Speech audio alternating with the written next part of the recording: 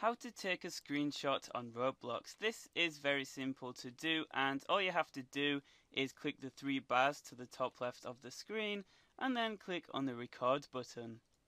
From here you can take a screenshot by clicking this button here, take screenshot, and then a window will come up that says you just took a screenshot, and then you can click on my pictures here and you'll then be able to look at your screenshot. For example, mine is right here, and this is the screenshot.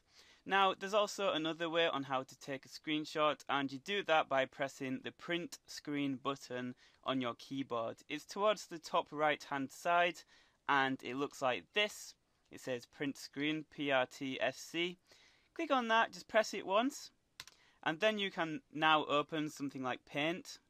And then in Paint, press Ctrl and V, and it will paste your screen onto Paint like this. That's all you have to do to take a screenshot on Roblox. If this video helped, be sure to leave a like and a nice friendly comment. It lets me know that I helped you guys out, and that would be awesome. So thank you for watching, and I'll see you guys later.